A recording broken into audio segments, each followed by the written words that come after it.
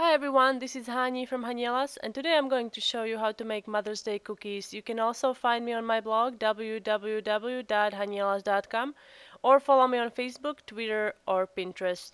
And in this video tutorial I will demonstrate how to use a rubber stamp on the frosting sheet. And this is a rubber stamp I'm using, and then I have a food pen here. It's a food writer.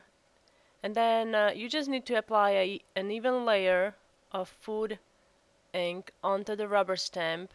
I'm calling this dry painting because there is no liquid coming out of the pen, just the ink. Just make sure that you cover all the areas evenly. And then this is a frosting sheet. I'm using white frosting sheet. You could use different colors.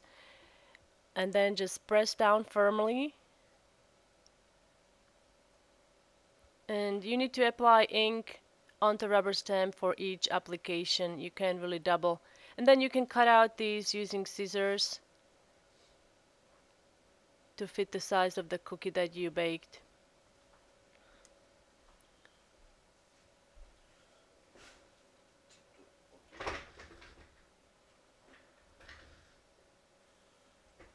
And here is the cookie that I baked, so it will fit perfectly.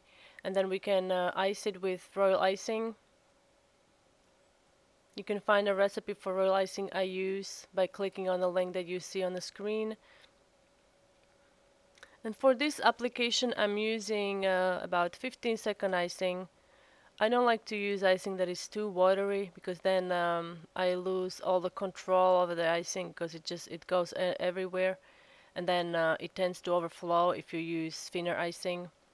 And then you can take your frosting sheet that you stamped before and you can place it onto a wet icing and then just gently go over the edges with a needle tool so the icing sheet adheres to your royal icing. And then you want to let this dry for several hours, and then we can add decorative border. And to outline the cookie I'm using an outline consistency for this, and then you can either sprinkle cookie with sanding sugar or you can dip the whole thing into the sanding sugar. I will show you how to dip it. And then just take your cookie and flip it and then place it on top of your sanding sugar and then shake the container and then lift up the cookie. And if there is an excess sugar, you can remove it by brushing it with a clean painter's brush.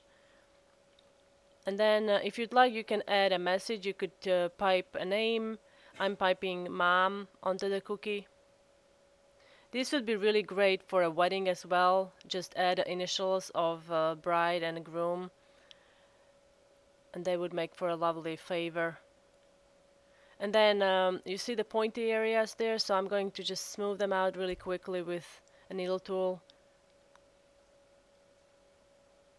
You can also use a toothpick if you don't have a needle tool. And then you're done. So I hope you enjoyed the tutorial. Thanks for watching. Don't forget to subscribe to my YouTube channel to get all the video updates via email. See you next time.